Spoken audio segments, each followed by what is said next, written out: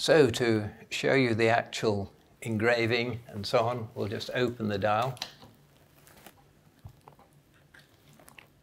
So here you have the signature Thomas Tompion London, and it's a plate, and you can actually see the rivet heads which have slightly distorted the plate as it's been made quickly when Tompion and Banger fell out. Nobody really knows why. Like all accurate clocks, Tompion has put a shutter here and a little lever on the outside so that you can cock the shutter to wind the clock.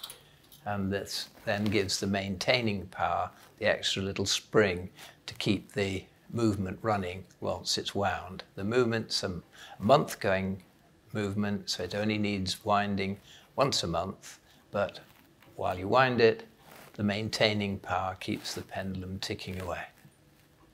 The case is a beautiful black Japan case, very high quality, just what you'd expect from Tompion, with Doric columns and wonderful spandrels.